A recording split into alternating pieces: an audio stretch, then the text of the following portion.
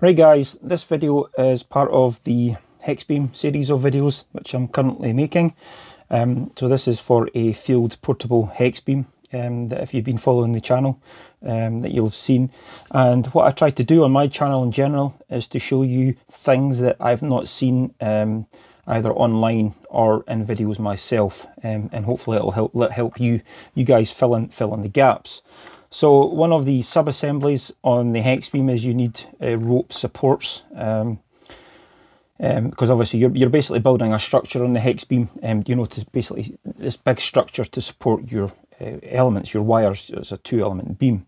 So initially setting up the Hexbeam, I was using this because it was cheap stuff, and eventually this is what I've made it into. This is basically the final length, the final rope support, and you need 12 of these. Before we get to these, I just want to talk a little bit about a theory, what we're actually talking about here. So I'm just going to draw very poorly a Hexbeam here. So this is our center post, our base plate, and our stub mast. But on my one, this is all one piece. Now coming off this, we've actually got our arms, which end up going like this. Obviously you have 6 of these. Now, in order to pull the support up, we need some sort of support rope which runs across like this. So down in the description there's a list of the bill of materials for everything that I've used, and I'm updating this as I go, so please keep checking it. The link should stay the same on my Google Drive. There's actually a folder, so if you click on that folder, all the files are in there. So the length of this rope support is going to be determined by the length of your spreader arm. Now I'm building a 5-band version, so this would be 20, roughly 17, 15, 12 and 10, and then you may have an option for 6, but I don't have 6, but I could add it. So this is your wire elements, like so. Sorry for the poor drawing there. These are meant to be straight. So you want to try and keep your wires as horizontal as possible. Now I've seen on some commercial hex beams that this is basically the rope support is almost up like this, and the curve of the spreader arms is like that, but it doesn't really matter. But it's something that you need to put together, so I can't give you a definitive size. I can give you sizes as per my Hexbeam, but depending on how you're actually building this, there's a little bit of suck it and see. But obviously there is a direct correlation between the length of the spreader arm and the length of the rope. Now, since that's the theory out of the way, we'll start looking at our ropes themselves. Now you need 12 of these. Now this is the finished article. This is made from Mastrant P 2mm. Now this has got a breaking strength of 220 pounds. I think that's about 90 kilos. Never going to get to that. So this is more than ample for what I need. So when I was setting up the Hexbeam initially, didn't know what to do. I bought a reel of this Webtex. This is very inexpensive. I think this was about £8–9 delivered, and the purpose was to use this, and then you could use this going forward. You know, this would actually be okay, but you can see the difference. It's a lot thicker and it's not as UV resistant. But one thing I would say is you need to make sure that do as I say, not as I do. I would wear a pair of gloves. So it's always nice to use a heat gun or a heat source to basically, or a lighter to basically just smooth off the ends, because otherwise they'll start fraying. So the Webtex, this is good cost-effective option, but really the cost of this Mastrant P really isn't much more. So there's really not a lot to it. We have the rope. These are S hooks. Now these I buy it on Amazon. These are just stainless steel. You get bigger diameter ones, but these are absolutely ample. Again, a link down in the description for these. So before I actually use them, first thing I do is I actually take a pair of pliers and I close one end off, like that. Okay, so this is where we're going to connect our rope. And the sizes that you see in the bill of materials, this is actually from the inside of the S hook to the inside of the S hook on the other end. like you can see here.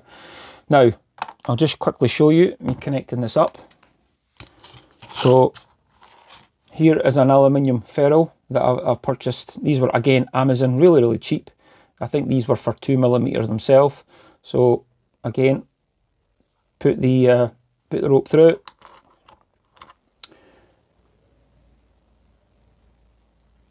Like so. Feed it back through. And I had mine quite close up here, like that. Now, I don't think this is the exact crimper, but it's more than good enough for this, and I give it a double crimp, like so. And it kind of sticks in it, but we'll get it out. And I flip it over, and I just give it another crimp on the other side. Like that. So that's our S-hook connected to our rope. You could tie it in a knot, that would be absolutely fine. Again, it's up to you, but I've tried to break these, pull these apart, and let me tell you, you ain't going to do that. Finishing touches, well, what I'll do is I'm going to cut this off. So whenever I cut this, because this is a very strong rope, I actually prefer using side cutters, and then I get my blowtorch, which is actually my soldering iron, and smooth off the ends. Do the same here, so it doesn't fray, like so. Now I put a little bit heat shrink over here, and the purpose of that was I didn't want this coming up like so and coming off. Now with putting on that heat shrink, that is never going to come off. This is just like 10mm glue line heat shrink, and it was actually able to fit right over the top. The yellow stuff that you see here, well, I've actually got 2 sets of these. They will be fixed to the arms all the time once I get them on, but this is just for my benefit to know that which are the ropes that go from the inside and which are the ropes that go all the way around the outside. Actually, should show you that. We'll bring back our drawing here. So off to the side here, if we've got our Hexbeam in the middle, and we've got 1, 2, 3, 4, 5, 6. We can get our, we've got 1, 2, 3, 4, 5, 6, but you also have them in the middle as well, so they would like this, 3, 4, 5, 6. So that's our 12 ropes that we need, and this is why we need 12. And the good thing about the hex is, because it's symmetrical, they're all exactly the same length. And talking of length again, length of these and consistency is absolutely critical. I would say try and get these within 1/4 of an inch total spread, because what happens if you don't, your hex beam will be a little bit saggy. And kind of the final point I was touching on there was use glue lined heat shrink just to identify these. So one set is the inners for the outside to in, and one set is going around the circumference, but you don't really need to do that. So again, I've got 12 of these made up.